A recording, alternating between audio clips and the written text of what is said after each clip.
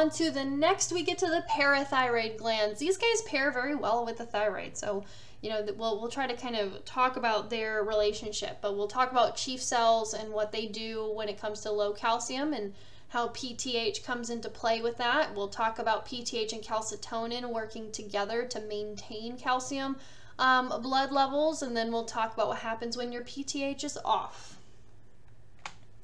So where are these parathyroid glands? The parathyroids, remember para means next to, near, right? So the parathyroid glands, as the name implies, are near or next to the thyroid. And in this case, right, when we say next to or near, we mean they are literally hanging out right on the backside of that thyroid. So here's the front, here's the anterior view. Here on the left, we see the thyroid. And then if we were to flip this around and kind of remove the trachea and whatnot, so remember that there are structures that are normally like right here that we have cut away. If we look at the posterior view, we see these four little, almost like corn kernels. This is how they kind of appear in this picture.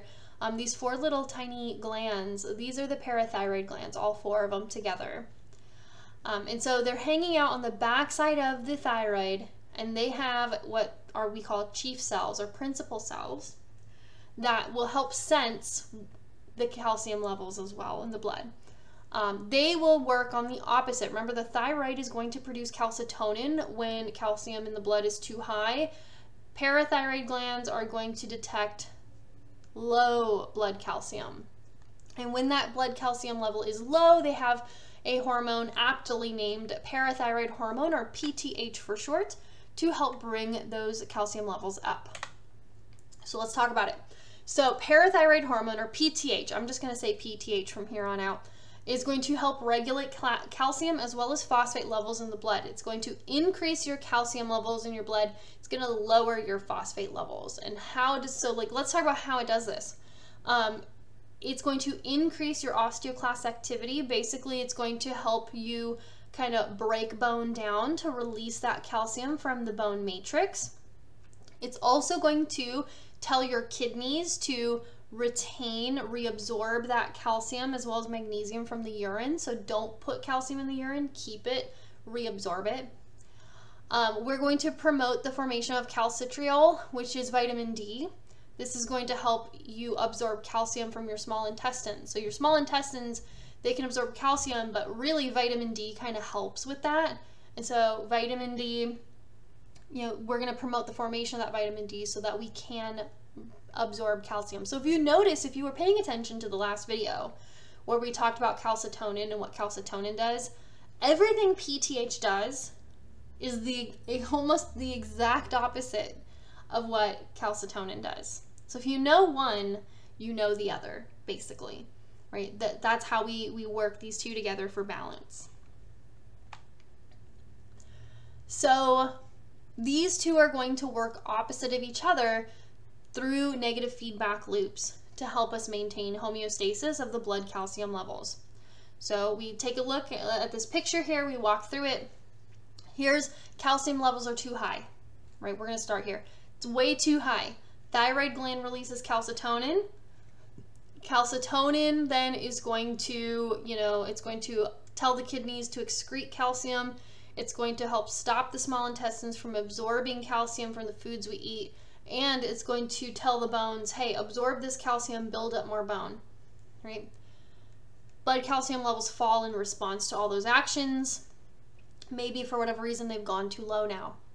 Parathyroid glands kick on because the calcium levels are too low. Parathyroid glands release PTH. PTH then is going to help synthesize vitamin D so that we can absorb calcium from the food we eat. It's going to tell the kidneys to reabsorb calcium before excreting it out. And it's going to help it's going to signal bone to break down a little bit so that we can pull calcium from the bones. And then we bring that blood calcium level back up. And we're just going through this balance, right? It's like this one. So like last time I was talking about how stocking the shelves, we get to a certain point and then that our negative feedback loop is we've stocked the shelves, they're fully stocked, we stop production. This one here with these two hormones is more like a seesaw or a teeter-totter, we're trying to maintain balance in the middle. We don't want either end to go up or down too much. We want to keep it kind of midline. And so these two are helping us kind of do this balancing act. If we swing too far to the right, we can kind of move ourselves, shift our weight to the left so that we get more center again. And that's how these two are kind of playing out. Now what can go wrong?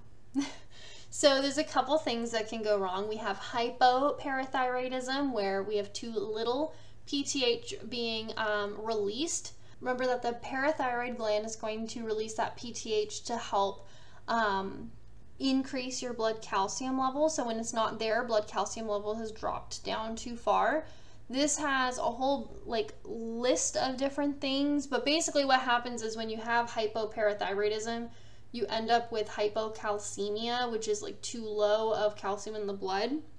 So this will lead to things like muscle tetany, where you have muscle twitches, you have cramps, pains, things of that nature. So you'd have issues with muscles because muscles require calcium. We'll talk more about that when we get to muscles themselves, of how calcium plays a role in that.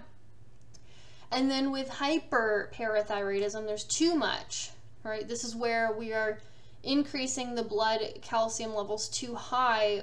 We end up pulling a lot of calcium from the bone. So you get osteitis, fibrosis, cystica.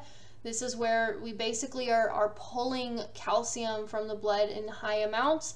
So you would have problems with your bones, right? Lesions, pain, things of that nature associated with the bones.